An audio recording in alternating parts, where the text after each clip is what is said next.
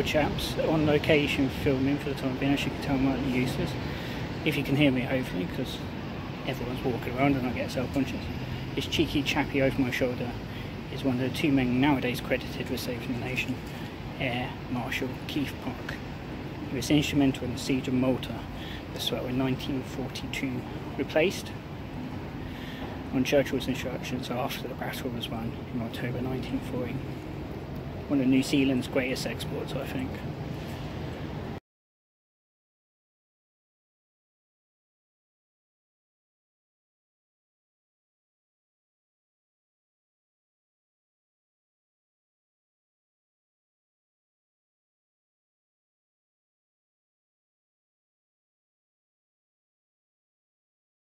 Addendum to that little missive I did by the Keith Park statue. The Keith Park statue was unfurled, it says, on the 70th anniversary of Battle Britain Day, 15th of September 2010 to you and I. Battle Britain Day is still, and will always thus be, September 15th. The only trouble is, as the years go by, it's not really observed as it was. I mean, the first one after the war, 45, had an immense display of aircraft led by Douglas Bader.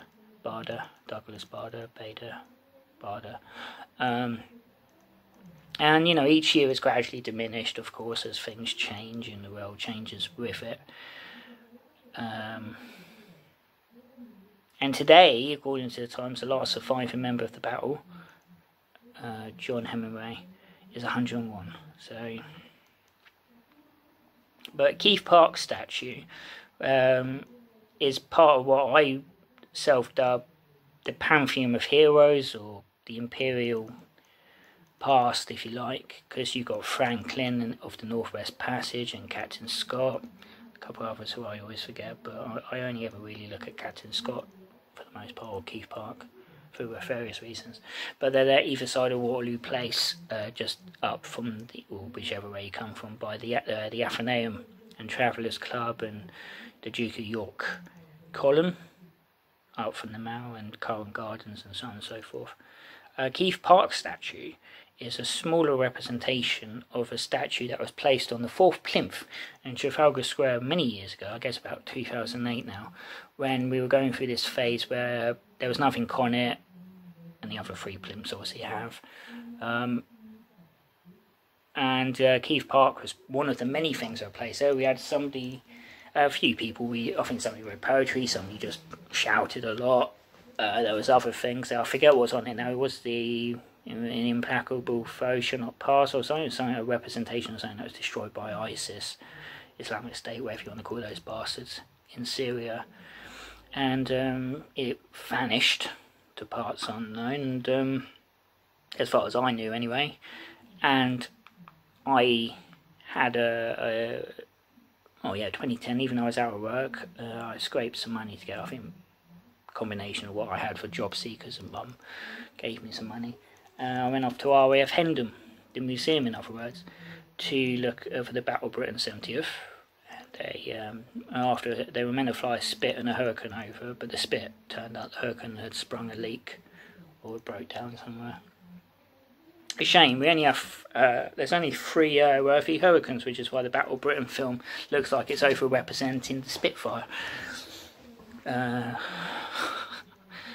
why, by the way, if you do watch that film, it's the Polish sequence when Barry Foster famously shouts "Quiet! No, silence!"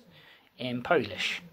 You see what is, I think, meant to be Barry Foster's Hurricane, or one of the Polish pilots, sort of in the foreground, and then I think another Hurricane and another, well, basically the 3. And then you see like a squatter pair, and they painted up 1 or 2 BF 109s, the Spanish 109s, the Bouchons, in RAF colours.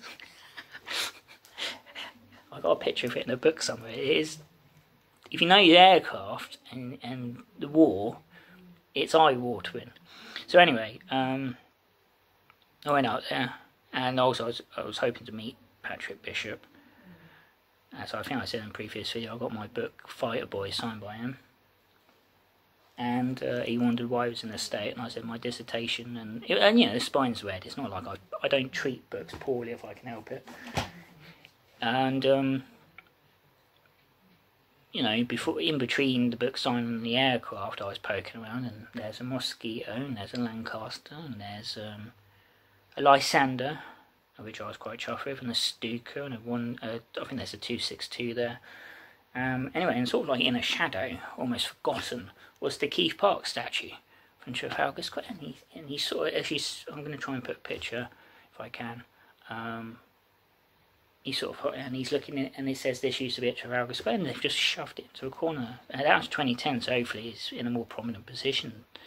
But yeah, Keith Park was New Zealander, after he lost his job as head of 10 Group. He eventually round up shortly in Malta, and was instrumental in his way in the siege. And he had less to work with to begin with than he had as head of number 10 Group. Number 11 Group. 10 Group was flipping Lee Mallory. Number 11 Group, my apologies. But he's a personal hero of mine, and some would say he's one of two men, the other being Dowden, head of Fighter Command, that saved Britain.